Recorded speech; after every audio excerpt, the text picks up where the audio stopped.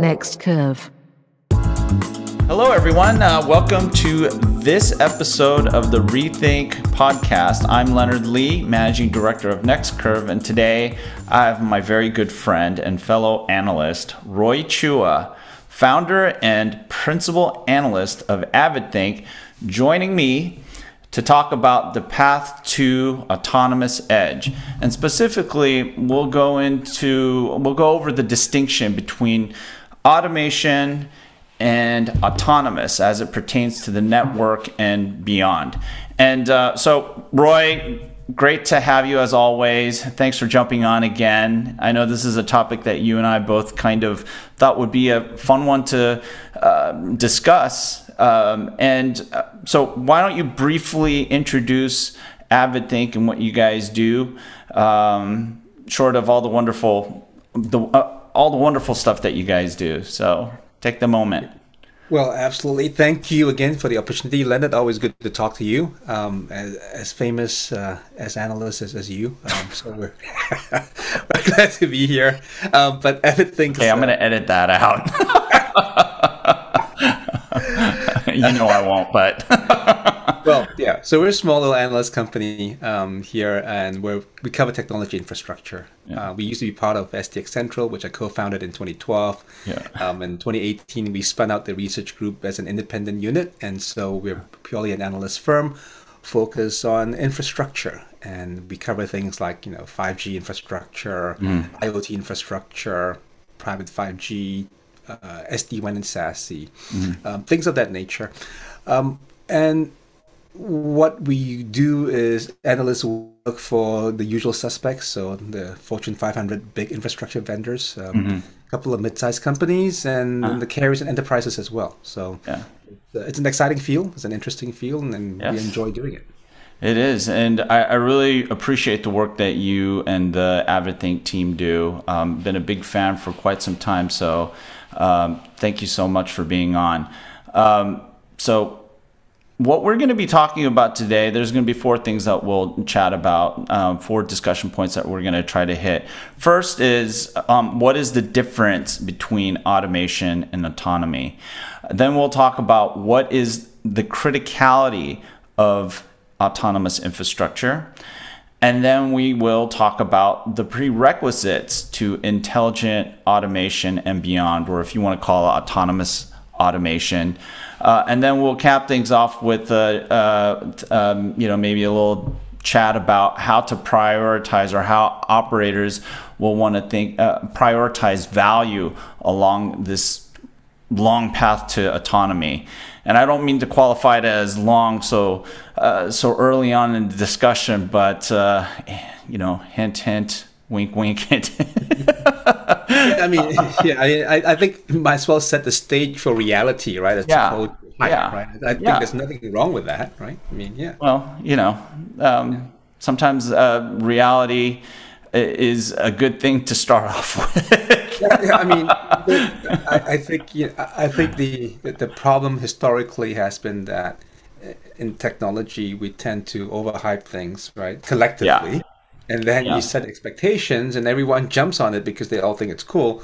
Then they all get upset because it doesn't deliver what they want in the time frame they thought they would get it in, and then they walk away prematurely. Before we all realize the full benefits of that, right? And hence, the Gartner hype cycle and all the usual crossing the chasm, right? Technology adoption, all those things, right? That is human behavior, right? And so I think if we can just temp down that little curve, and hopefully you don't go into overdrive and drop, where in fact you just make your way there one step at a time. That's the hope, right? That's our role anyway, or at least I think part of it. Well, it's really interesting that you said that because that is how things happen. Nothing happens overnight, and I think that's one of the issues with setting expectations too high and not focusing on that first step. So thank you for bringing that up. But why don't we start with the first discussion point here, which is what is the difference between automation and autonomy? And the reason why I think you and I mutually thought this is going to be an interesting thing to discuss is because we oftentimes hear these two terms used interchangeably, and they're not exactly the same thing, right? Yeah, actually, they're far from the same thing, aside from the spelling being different.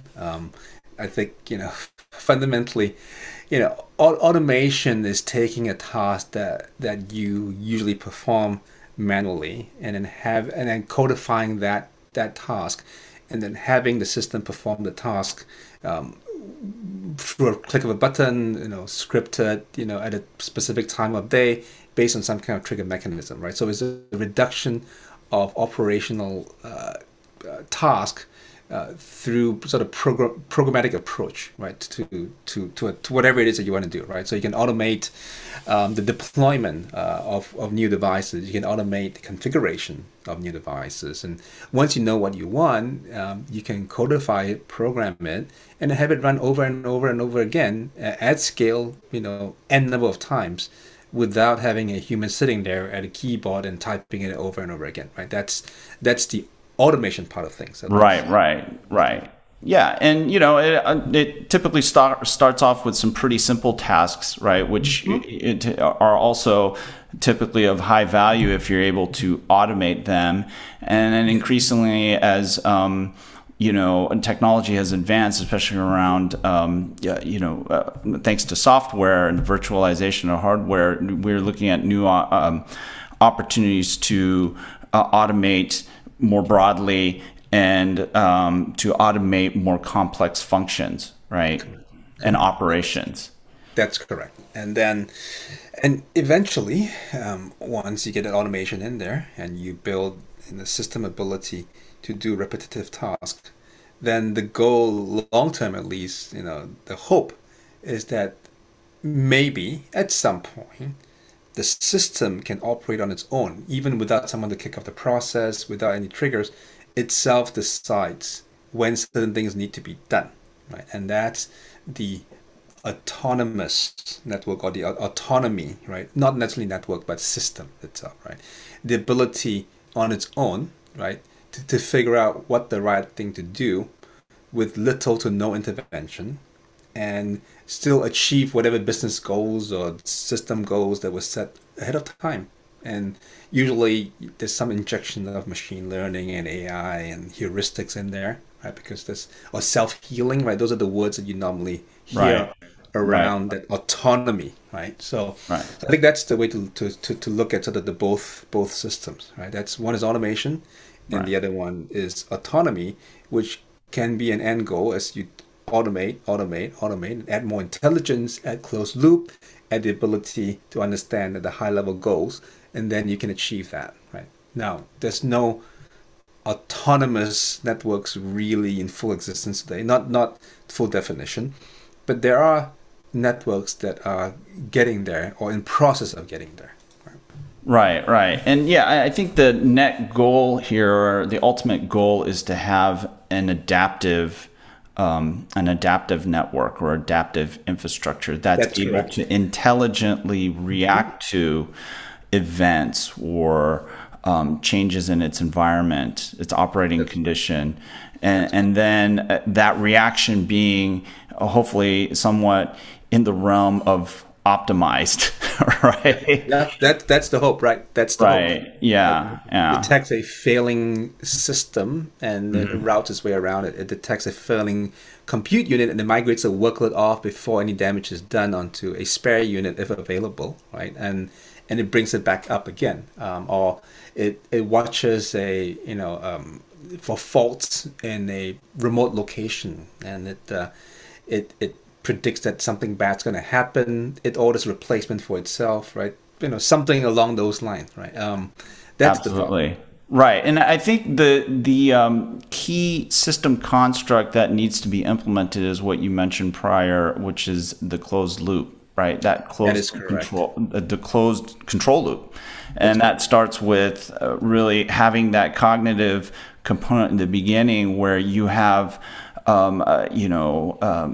awareness of the network, what's happening on the network, the condition of the network, events on the network, and then being able to take those events or triggers and then put it into an intelligent control loop, right? That is correct. And I think that's not necessarily where you start with automation. Like you were saying, scripts can be pretty dumb. It's like a codification of simple instructions or logic. But logic is not necessarily intelligence, right? That's correct. Logic.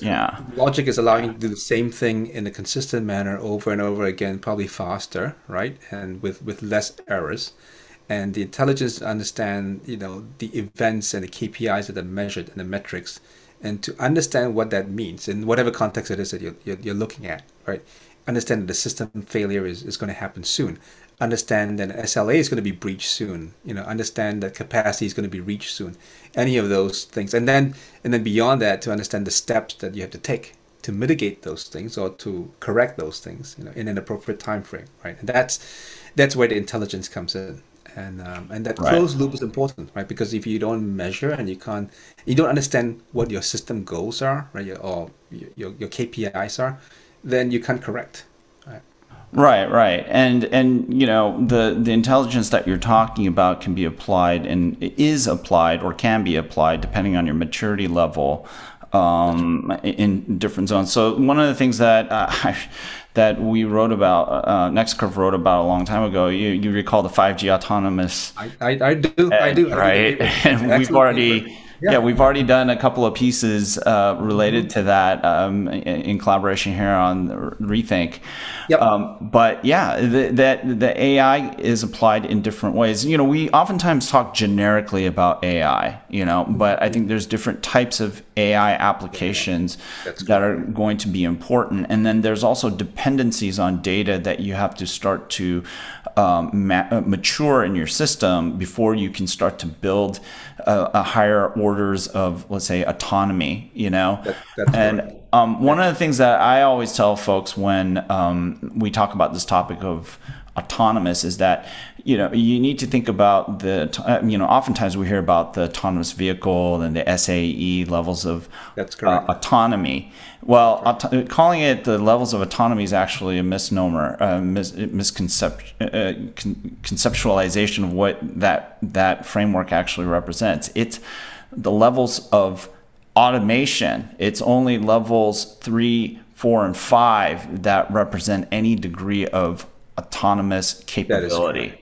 Right. And that's sort of how we need to think about the network and how we evolve things. That's correct. And going back to the very first, I don't know if it's the very first thing that you said, but one of the first important things that you said is that this is kind of a journey, right? It really, you have a roadmap that you have to follow, and you have to build these foundational capabilities that allow you to go from one level of automation to the next, and hopefully to this level of an autonomous network.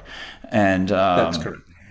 That's correct. And the same thing with the SAE. I mean, the TM Forum, for instance, has done work around this as well. So they have the same autonomous networks level from, no automation to fully autonomous network. Again, it's level 5, right? Again, because we only with 5 fingers, I guess, so that's why we count 5, right? So level 0 to level 5, right? No fingers to 5 fingers.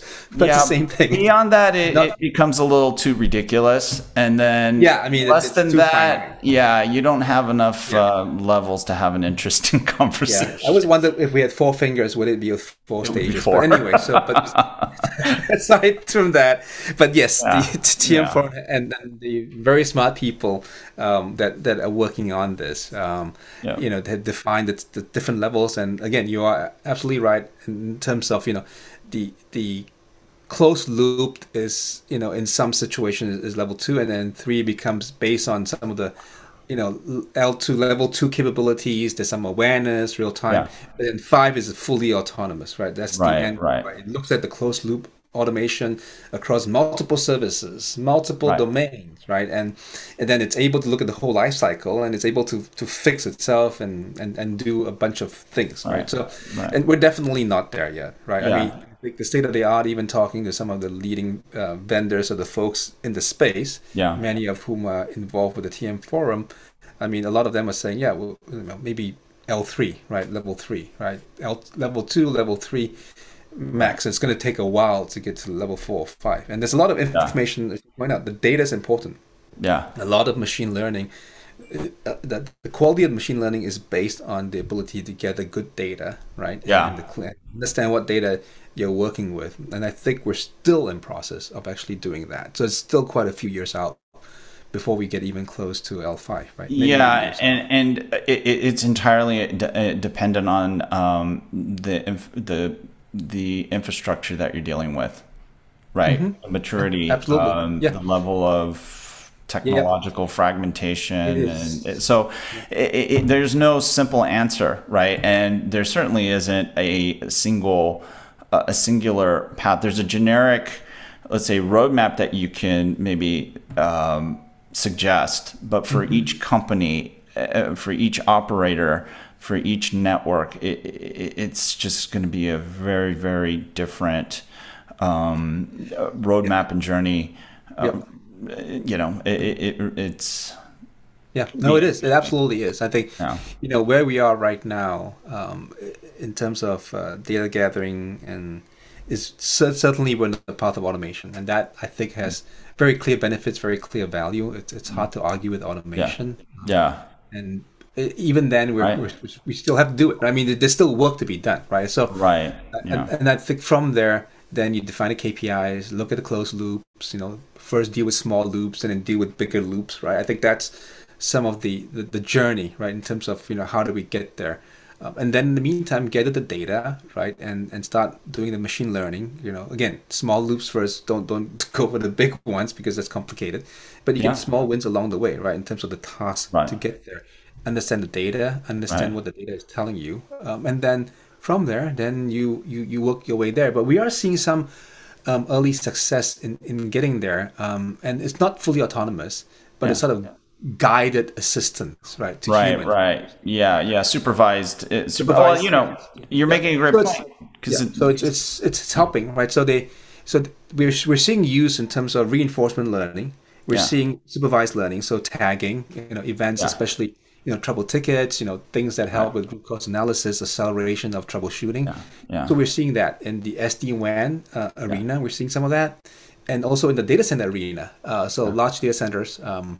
I was on the webinar, and it was eBay, and they're using some semblance of these closed loop systems and machine learning to maintain the data center networks, and they're dealing with not full failures, but sort of gray areas or brown failures, right? So sort of brownouts type situation, and they can spot it and predict it and see issues around it already. So there's some value that we're seeing already with the use of ML, and then obviously eventually you want it to fix itself before you even worry about it. Right. But right now they're getting value from just detecting it's going to happen, sort of quick root cause, troubleshooting it, and then once you know what the steps are to resolve it, and you build the automation to do it, then you can close the loop, right? Then it becomes interesting. But there are early examples of it, and so far it's still domain by domain. I think back to your point, right? It's you have domain by domain abilities, and some vendors are claiming that the learning models can be cross domain, and I'm not certain yet. I think we'll see, right? Because it's there's right? I mean, there's the complexity there is really you're talking about cross domain, but each of those each environment will present different problems, right? And so you still need to go through the learning cycle, which is going to be that's typically a challenging transition period going from a non-autonomous network to one that has basic autonomous capability, right? And then as you layer in more autonomous functions or capabilities, that learning cycle needs to continue. But you're touching on another really cool point, which is simulation and testing, right? Being able to simulate, test, and then maybe drive model learning through simulation. rather than having to deal with any kind of resultant issues caused by AI in production, right? Let's say baby AI. No, I think you have to build environments, simulation environments. You have to do back testing of the algorithms against the system to see whether it works or not. And I think we're not quite all the way there yet, but I think a lot of companies are learning how to do it. And even just the data gathering, right? I mean, we were working with an MSP, and I said, so what are you troubleshooting while doing SD-WAN? But we're doing SD-WAN at low layers with fixed wireless access, and in that situation, you can look at signal strength. You get a good look at sort of layer 2, layer 1 characteristics, right? And that's domain specific, right? Layer 1, layer 2 characteristics are usually domain specific. And we're trying to figure out, like the humans can look at it and figure out what it means. Now I'm going to teach the system, what it means, right? At the same time. So, you have the events come in, the data comes in, and the human takes action, and you tag it and say, okay, in this one, this is what happened, this is what we did. And then over time, hopefully it learns or it sees. And of course you can do unsupervised learning. You look for anomalous behavior and warn around those things. Certainly you can do that, and works quite in security potentially. But for network failures and performance issues, and then root cause analysis of that, I'm not seeing a lot of it yet, right? So, but definitely, it's happening. That's definitely the more challenging learning that the system will have to make. So cool. Now I wanted to move on to our next topic of discussion, which is what is the criticality of autonomous infrastructure? So this might be, I don't know, a little bit challenging. Well, I mean, I don't know how prepared you are to address this one, but how critical is it to have autonomous infrastructure? So I think it comes down to a scale and management problem, right? So I think the reason why we're all interested in autonomous infrastructure collectively is because we see a day where the infrastructure is scaled out so much, and the OpEx would be incredible to deal with all those. And the belief is that if we can build some semblance of intelligence across these locations, usually edge locations, right, far edge locations, that these things can self-heal and self-diagnose and self-deal with whatever's going on without humans getting involved, and or maybe getting involved later when at least the immediate problem has been dealt with, right? And so if you look at the large-scale networks and the number of base stations, and you imagine that you have to have networks and infrastructure at every base station or every tower or near every tower, then the hope is that, when instead of dealing with the tens or hundreds of thousands of locations, all of which maybe need some intervention, that they fix it themselves, right? That's a scale problem. And so if you can get there with autonomous infrastructure, then your OpEx costs ostensibly should be lower. Your network should be more resilient. The uptime should be better, right? So that's the intention. I think that's why we're thinking about it, and that's why I know that at least the people that we work with who have strong interest in that autonomy element, that's what they're hoping for, right? That's the intention, right? But again, that's aspiration. Right? Yeah, exactly. And I think that aspiration is the operative word, and maybe even target state, because I think a lot of the way that we talk about autonomous infrastructure is more of target state. This is what we'd ultimately or ideally like to get out of autonomous infrastructure if we're able to achieve a compelling level of maturity, right, for these capabilities. But I think I like your comment on scale. I just think that if we're to sit there and now distinguish between automation and autonomous, scale is really an automation play, right?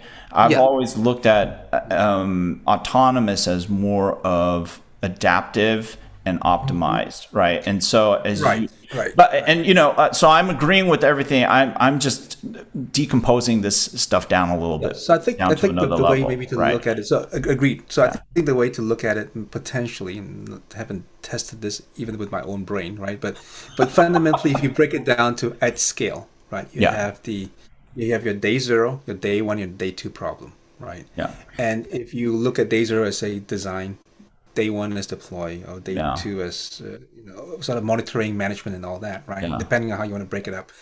But fundamentally, in the deployment situation, deployment at scale requires automation, right? Right. Monitoring, management, maintenance at scale probably requires autonomy, right? So if you break it up into those two, right, then I think that's the way to look at it. Right. And no, this is really good. By the way, for the audience, we didn't script any of this stuff. This is an organic conversation that we're having right now. But I think you're making a huge point here, that when we look at moving toward autonomous, obviously automation, there's a huge requirement there as far as a prerequisite, which is our next topic, but I guess we'll kind of address it here. But there's really two, automation and autonomy are two maturity cycles that you have to deal with, and you can realize some certain foundational autonomous capabilities early on. And your whole point on being able to detect, let's say, anomalous behavior or events, being able to do certain things predictively based on just telemetry that you're gathering off the network, that cognitive function is something you can establish early on and blend with whatever it is that you're doing on the automation side, which it's its own issue, right, and challenge and roadmap. And so the way that we really need to think about the autonomous network or evolving toward it is kind of treating these things as dependent, but also parallel, maturity cycles, if you will. Yeah, no, that's absolutely right. Because I don't think that's what SAE, the SAE model really suggests, right? Yeah, no, I think that maybe we need more fingers. Yeah. Yeah, maybe, I don't know. Maybe we do 10 stage. Yeah, there might have to be. Well, there's 5 for automation, and then there's five for autonomy, right? I mean, but again, right back to I think fundamentally, I think it's a goal that we all want to get to, right? And day 0 design is best practices and all that, and day 1 is deployment, which without automation you can't do it at scale.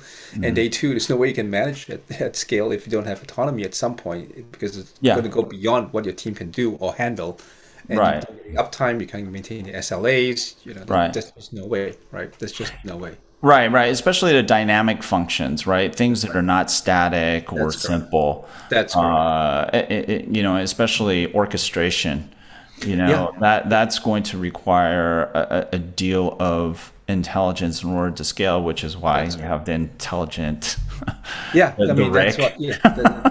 Exactly. Right. So intelligence is important. That I think, and you're right. I mean, at some point we have that sort of smart dynamic workload placement. How do you do that? How does it figure out where to put it in the right way? Because there's no human, you can't have a human involved in saying, okay, you want that SLA? Let me look at it and let me go back to day 0 and design and think about it. Then I automate the deployment of it, and then I go manage it. I mean, the thing has to be on its own, right? Absolutely. Yeah. So let's move on to our next bit here. We touched a little bit on this, but prerequisites to intelligent automation or autonomous automation and beyond. What are some of your thoughts there? I mean, what are those things that need to come together in a network in terms of capabilities in order to start moving the needle on automation and the path to autonomous? Yeah, I think part of it is just, so there's a couple elements in there, right? So certainly you can do automation just by having people who can code and program, but to do it at scale, you want to do it in the way that you have a DevOps, workflow that allows you to capture things at scale, whatever, look at it more like code development than just trying to write a bunch of scripts that you tie together. So I think there's a coding mindset or a development mindset, a DevOps mindset. I think that's important. Yeah. Mindset is important. Mindset is very important. Right. Yeah. Second one is to define the right level of abstraction, right? In terms of what level are you automating at? Yeah. What kind of models are you going to do, and how to keep the model and the modeling consistent across the organization, across your devices, across your network. So there's a model element to it. Right? So if you have the pipeline and you have the model that you're doing, then the other element around that is, so you can deploy. So you get a pipeline, but you got to watch and monitor. So you got to do that monitoring, right? And what the KPIs, what metrics are you measuring? Yeah. You have to define the ability to understand. Well, I guess you have to understand what these things mean. So as the metrics come back, what do they mean, right? Yeah.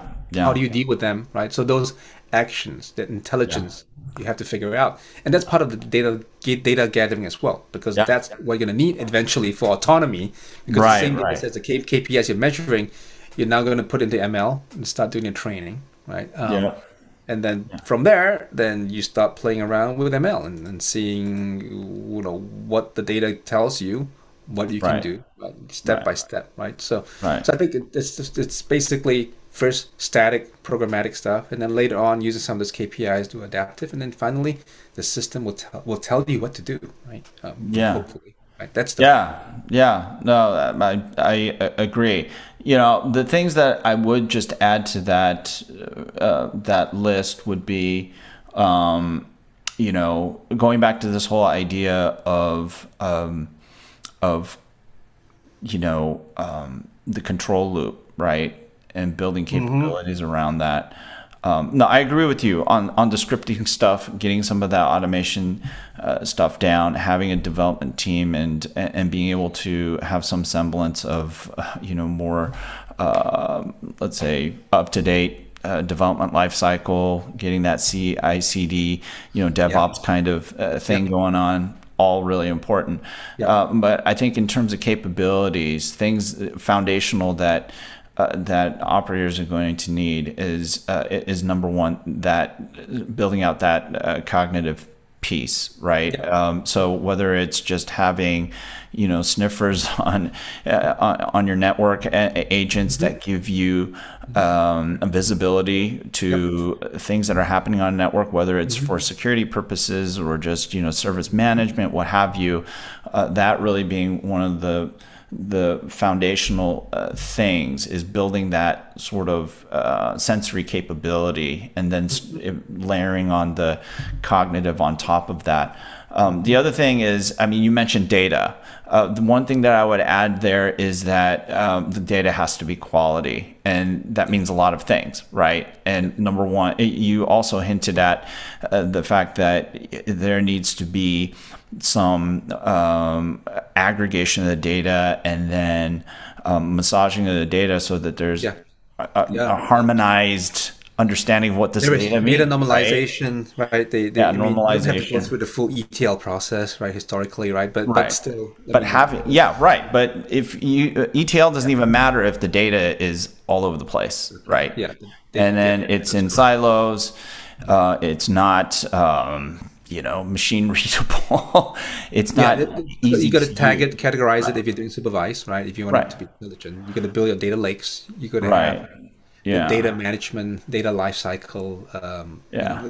Those things have to be built. Right, which is tough in a lot of network environments, right? Oh, yeah, it is. And then the other thing that really I think is a significant issue is the challenge is systems integration. Is getting to a certain level of system integrations at certain levels or domains, so that data can be captured, the velocity of data is consistent across each of the domains, and that all kind of contributes to this idea of having quality data.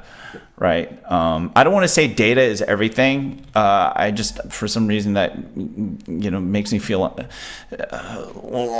But you're gonna say, come on, Landon, you're gonna say data is the no, data it's important, but it's not the most important thing because crap data is just crap. Now, right? Quality data, Good data is important. You can refine the data. You can Right. Not all data is important, but the quality stuff is. All data is equal.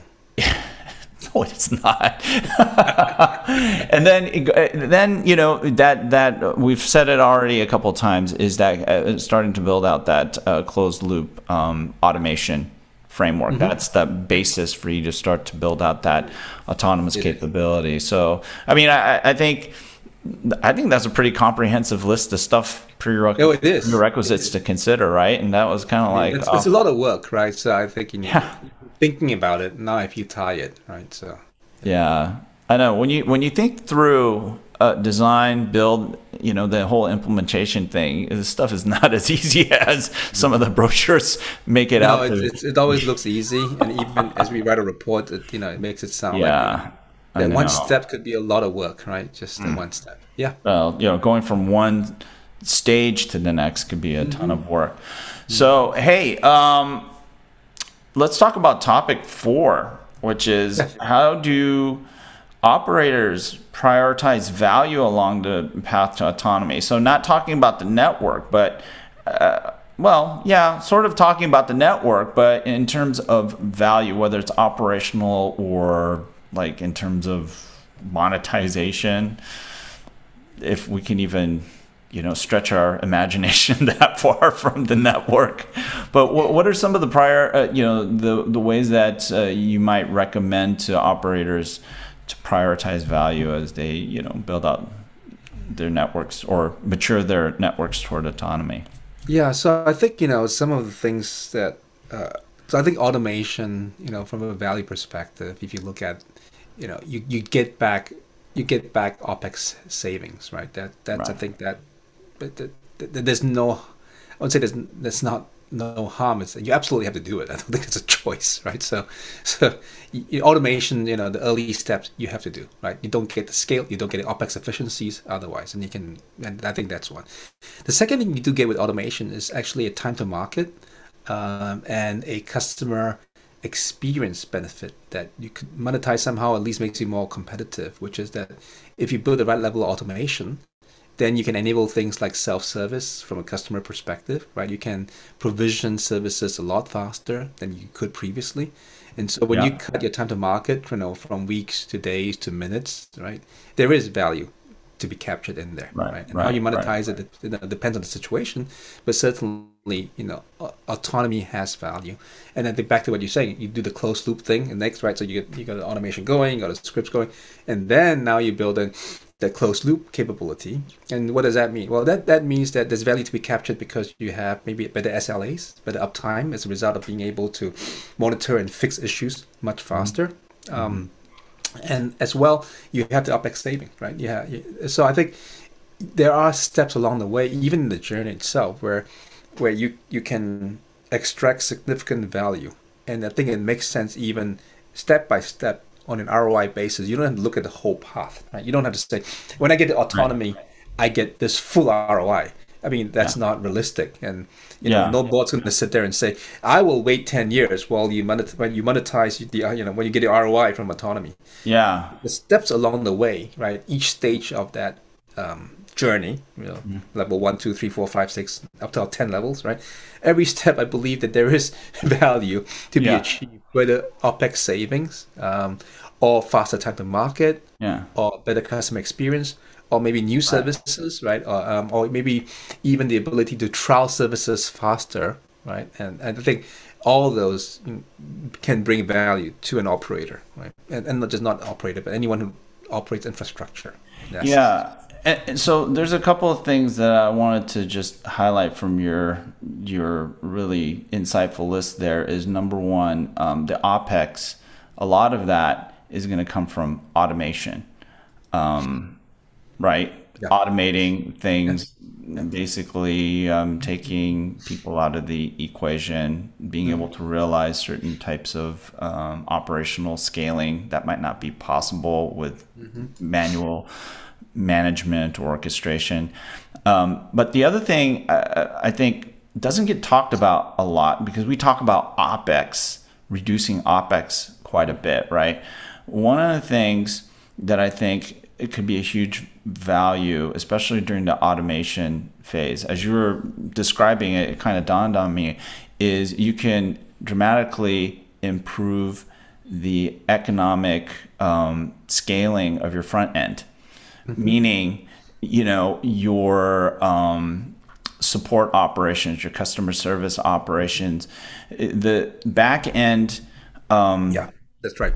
The back end automation that can be pushed forward, and so you can scale your front end operations with much better economics.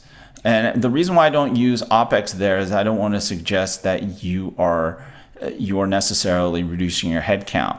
It's your resources per head can do a lot more, and they don't spend as much time doing, mundane tasks like provisioning, sending out a SIM or provisioning a device. Like high value stuff. Absolutely right. But I think that's an important mindset. That's right. That's right. Difference, because we always talk about OpEx. We don't hear people talking about how do we scale out our capabilities on the front end. Yeah. You know what I'm saying? Yeah. So no, I agree. That's a good point. The customer experience, beyond self-service portal, but it's freeing you up from a customer care perspective to work on the high value stuff. Absolutely. Yeah. Absolutely. Yeah. And I experienced that myself. I mean, it just using a certain service, right, to order a SIM, right, on not on the carrier, on MVNO, versus going to the store or fighting with them to figure out the SIM, and when you get upcharged for $30 or $20 per SIM, and just why can't it be automated? Why can't I do an app and why do you have to mail it to me? Or eSIM, stuff like right? that, Just right? provision me right now, right? With eSIM, right? So they have to send you the barcode. Well, they just give me the QR code. I'll scan it on my street. Code, right? Yeah. And some of them do that. I'm not going to name carriers here, right? So, but let's just say that similar networks, very different experience depending on how much automation is built in the system. And automation sometimes is, well, there's no human contact, but I don't want human contact. Yeah. I want to get my job done quickly. And right now, I just want a new SIM. I want to onboard a new phone. I don't want to talk to someone for an hour. I mean, yeah, sure, maybe I enjoy talking to the person for 1 hour. Yeah. I'd rather just click a button and in less than 30 seconds, ready to go. Yeah, right? yeah. So, yes, you're right. I mean, I just experienced that. So I totally, back your point on that one. Absolutely. Yeah. That's cool. No, this has been a really great discussion. And so I really appreciate you coming on board here and spending time with me to talk about these really important topics. I think it's important because I've watched and been involved in so many discussions around automation and autonomy. Mm-hmm. It was kind of cool to have that chat with you even before we jumped on here a few days ago. When we were kind of brainstorming what we might talk about, and this is a really, really interesting, I think, an important one that we've tackled. So again, thank you for your time. So in closing here, Roy, you want to take a moment to let our audience know how they can reach out to you and find out more about AvidThink? Yeah, sure. Just check out the website AvidThink, AvidThink.com, and you'll find our research and a couple of links to some of the more recent things we've done there. So, and feel free to reach out to us. We'll answer your questions if we can. If we can't, we'll direct them to Leonard. So. Yeah, and I highly recommend our audience to go and check out the white papers that AvidThink has published. Really great stuff. Appreciate it very much. Roy. And to our listeners and viewers, thanks for joining us. Please subscribe to our YouTube and Apple Podcast channels. The easiest thing to do is subscribe to our research portal and media center at www.next-curve.com. It's a great one-stop shop for all NeXt Curve research content and media, and you will be notified when we publish new articles and content such as this webcast with the illustrious Roy Chua of AvidThink. So, always a pleasure, Leonard. Until next time, hey, be safe, everyone. Stay healthy. We'll see you next time. Visit us at www.next-curve.com.